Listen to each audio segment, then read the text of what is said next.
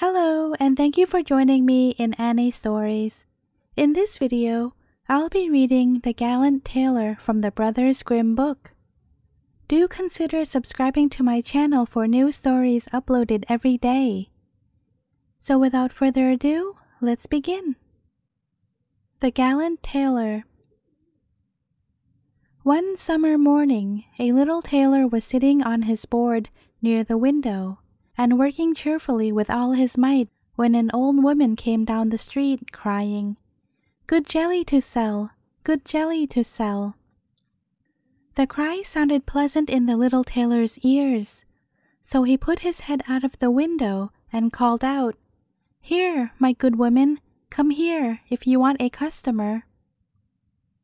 So the poor woman climbed the steps with her heavy basket and was obliged to unpack and display all her pots to the tailor. He looked at every one of them, and lifting all the lids, applied his nose to each, and said at last, "The jelly seems pretty good. You may weigh me out 4 half-ounces, or I don't mind having a 1/4 of a pound." The woman, who had expected to find a good customer, gave him what he asked for, but went off angry and grumbling. "This jelly is the very thing for me," cried the little tailor. "It will give me strength and cunning." And he took down the bread from the cupboard, cut a hole round of the loaf, and spread the jelly on it, laid it near him, and went on stitching more gallantly than ever. All the while, the scent of the sweet jelly was spreading throughout the room, where there were quantities of flies, who were attracted by it and flew to partake. "Now then, who asked you to come?" said the tailor, and drove the unbidden guests away. But the flies, not understanding his language, were not to be got rid of like that, and returned in larger numbers than before. Then the tailor, not being able to stand it any longer, took from his chimney corner a ragged cloth, and saying, "Now, I'll let you have it," beat it among them unmercifully. When he ceased and counted the slain, he found 7 lying dead before him. "This is indeed somewhat," he said, wondering at his own gallantry. "The whole town shall know this." So he hastened to cut out a belt, and he stitched it, and put on it, in large capitals, 7 at one blow. "The town, did I say?" said the little tailor.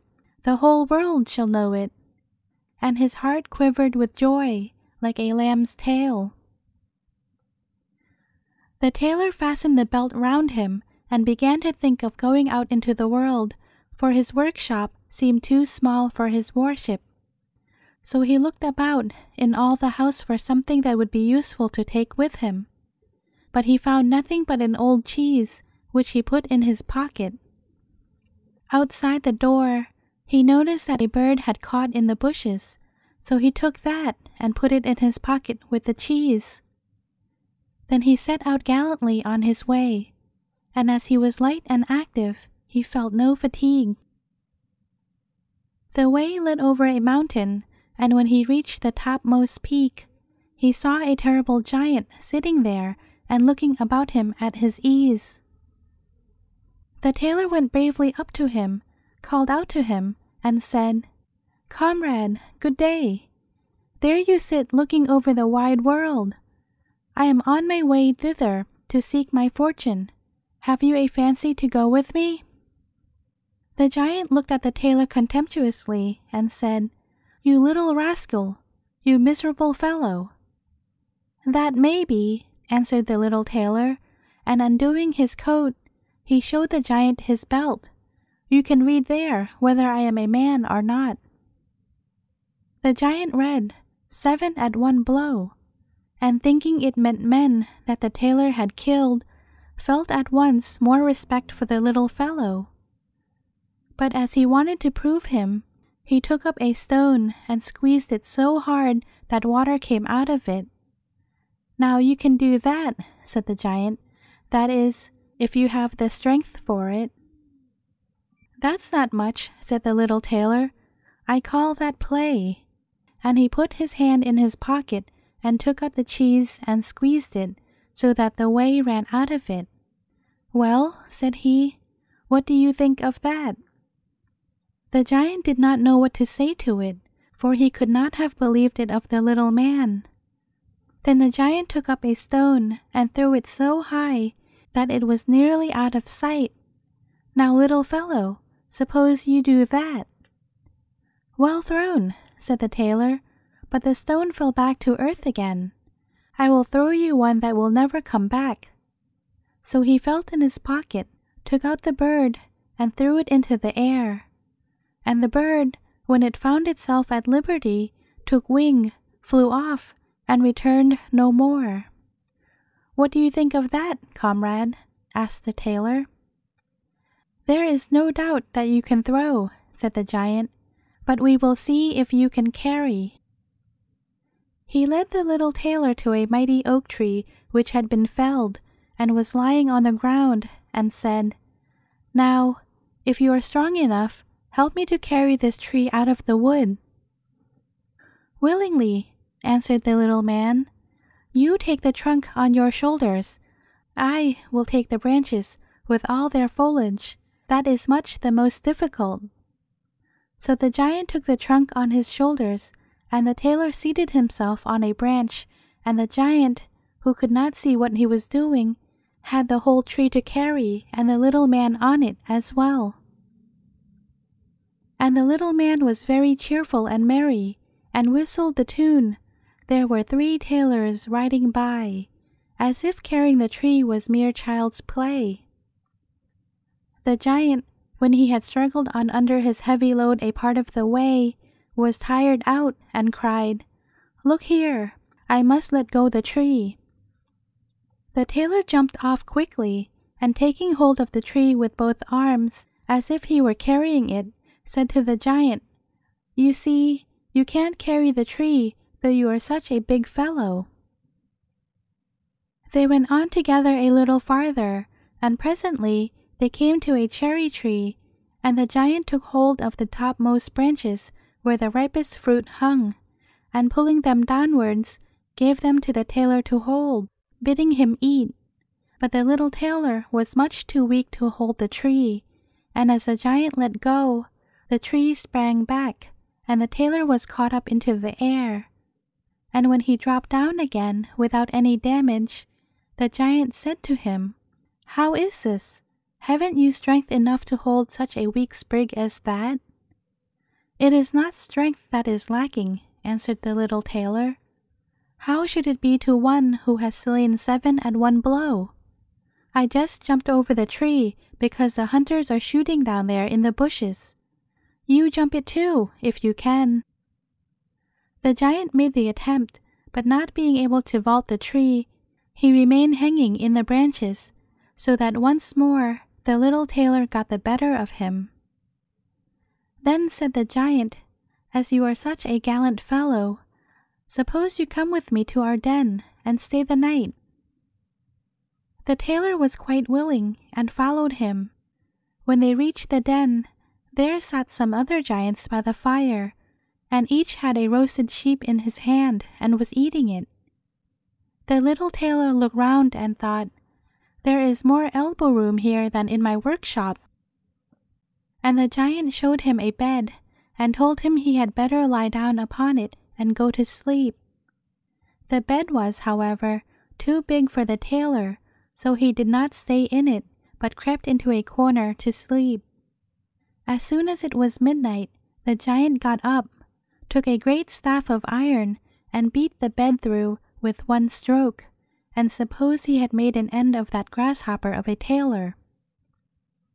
Very early in the morning, the giants went into the wood and forgot all about the little tailor, and when they saw him coming after them alive and merry, they were terribly frightened, and thinking he was going to kill them, they ran away in all haste. So the little tailor marched on, always following his nose, and after he had gone a great way, he entered the courtyard belonging to the king's palace, and there he felt so overpowered with fatigue that he lay down and fell asleep. In the meanwhile came various people, who looked at him very curiously and read on his belt, 7 at one blow. "Oh," said they, "why should this great lord come here in time of peace? What a mighty champion he must be." Then they went and told the king about him, and they thought that if war should break out, what a worthy and useful man he would be, and he ought not to be allowed to depart at any price. The king then summoned his council and sent one of his courtiers to the little tailor to beg him, as soon as he should wake up, to consent to serve in the king's army. So the messenger stood and waited at the sleeper's side until his limbs began to stretch and his eyes to open, and then he carried his answer back. And the answer was, "That was the reason for which I came. I am ready to enter the king's service." So he was received into it very honorably, and a separate dwelling set apart for him. But the rest of the soldiers were very much set against the little tailor, and they wished him 1,000 miles away. "What shall be done about it?" they said among themselves. "If we pick a quarrel and a fight with him, 7 of us will fall at each blow. That will be no good to us." So they came to a resolution and went all together to the king to ask for their discharge. "We never intended," said they, "to serve with a man who killed 7 at a blow." The king felt sorry to lose all his faithful servants because of one man, and he wished that he had never seen him and would willingly get rid of him if he might. But he did not dare to dismiss the little tailor, for fear he should kill all the king's people and place himself upon the throne. He thought a long while about it, and at last made up his mind what to do. He sent for the little tailor and told him that as he was so great a warrior, he had a proposal to make to him. He told him that in the wood in his dominions dwelt 2 giants who did great damage by robbery, murder, and fire, and that no man durst go near them for fear of his life, but that if the tailor should overcome and slay both these giants, the king would give him his only daughter in marriage and half his kingdom as dowry, and that 100 horsemen should go with him to give him assistance. "That would be something for a man like me," thought the little tailor. "A beautiful princess and half a kingdom are not to be had every day."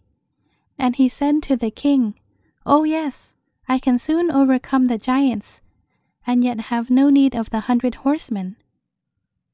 He who can kill 7 at one blow has no need to be afraid of 2. So the little tailor set out, and 100 horsemen followed him. When he came to the border of the wood, he said to his escort, "Stay here while I go to attack the giants." Then he sprang into the wood and looked about him right and left. After a while, he caught sight of the 2 giants. They were lying down under a tree asleep, and snoring so that all the branches shook. The little tailor, all alive, filled both his pockets with stones and climbed up into the tree and made his way to an overhanging bough, so that he could seat himself just above the sleepers. And from there he let one stone after another fall on the chest of one of the giants. For a long time the giant was quite unaware of this, but at last he waked up and pushed his comrade and said, "What are you hitting me for?" "You are dreaming," said the other. "I am not touching you." And they composed themselves again to sleep, and the tailor let fall a stone on the other giant. "What can that be?" cried he. "What are you casting at me?" "I am casting nothing at you," answered the first, grumbling. They disputed about it for a while, but as they were tired, they gave it up at last, and their eyes closed once more. Then the little tailor began his game anew, picked out a heavier stone, and threw it down with force upon the first giant's chest. "This is too much," cried he. and sprang up like a madman, and struck his companion such a blow that the tree shook above them. The other paid him back with ready coin, and they fought with fury that they tore up trees by their roots to use for weapons against each other, so that at last both of them lay dead upon the ground. And now the little tailor got down. "Another piece of luck," said he, "that the tree I was sitting in did not get torn up too, or else I should have had to jump like a squirrel from one tree to another." Then he drew his sword and gave each of the giants a few hacks in the breast, and went back to the horsemen and said, "The deed is done. I have made an end of both of them. But it went hard with me. In the struggle they rooted up trees to defend themselves, but it was of no use. They had to do with a man who can kill 7 at one blow." "Then you are not wounded?" asked the horseman.